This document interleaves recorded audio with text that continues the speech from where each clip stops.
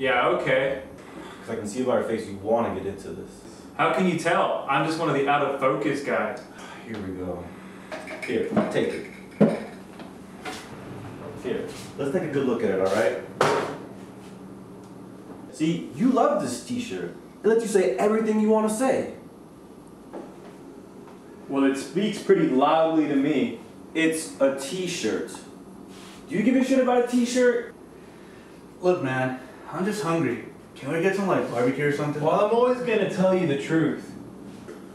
Are you doing coke again? Oh yeah, all the time.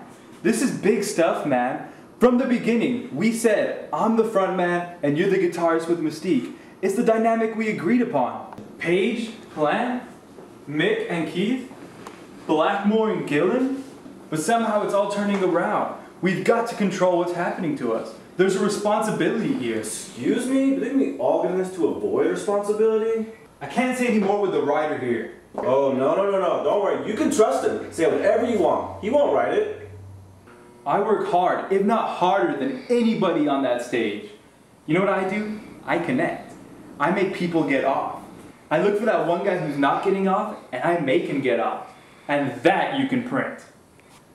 And yet, why do I always end up feeling like a joke to you?